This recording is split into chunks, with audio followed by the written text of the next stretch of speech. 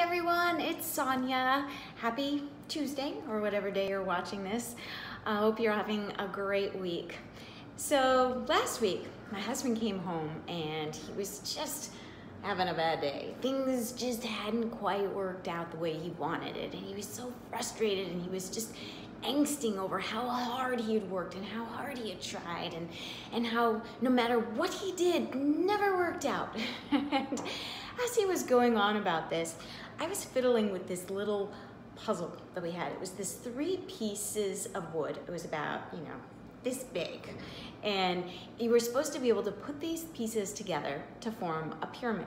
And we had actually bought it in Croatia because we went to this museum and none of us could figure out how to do it then. And I was so frustrated that I was like, I'm buying this darn thing, taking it home and figuring it out. So I was still trying to figure it out. My daughter had said, I'm looking it up on the internet. And anyway, I was fiddling with it and he's just like, what is that? And so I handed it over and I said, we gotta make this pyramid out of it. And he tried putting it together and he was just getting angrier and angrier. He was just trying so hard to make this thing work out. And finally, he was just like, forget it, I can't do that either. And he kind of tossed it to the side. And just as he tossed it to the side, 2 pieces landed that actually fit together. And it was the key to this puzzle that we hadn't been able to figure out in about 2 weeks of all of us trying so hard to figure it out. And as soon as we saw it, we were both like, oh my gosh, I think that's it. I think you just figured it out. And sure enough, we added the 3rd piece and we formed the pyramid, and it was finally accomplished. And I thought, well, isn't that just a great lesson in life? We all try so hard to make things happen, and sometimes in trying so hard, you actually push what it is that you really want away. There's also another psychological factor that comes along with trying to do something. You might have seen this exercise, but if you haven't, go with it. So pick up a pen, hold it really tight, you're strong, and now try to drop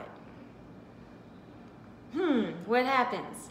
If you try, you either do it or you don't do it, but it happens.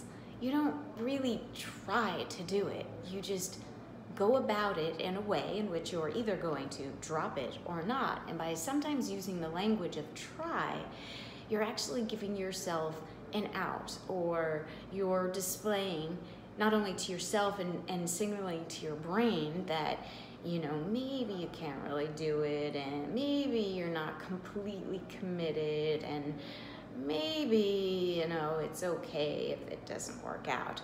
And then you don't really go for it with your fullest resources. So there's that balance between trying too hard and just using the word try as a means of giving yourself an out. And we want to find that place where you're much more in flow, where you can make it happen, where you give up the angst, but you are committed to doing it. Because from that place, you're able to tap into your greatest resources, your intuition, your energy, your inspiration, your imagination, and from that place, anything is possible.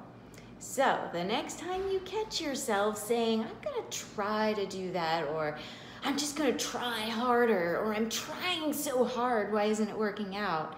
Catch yourself and take a look at what you're really doing.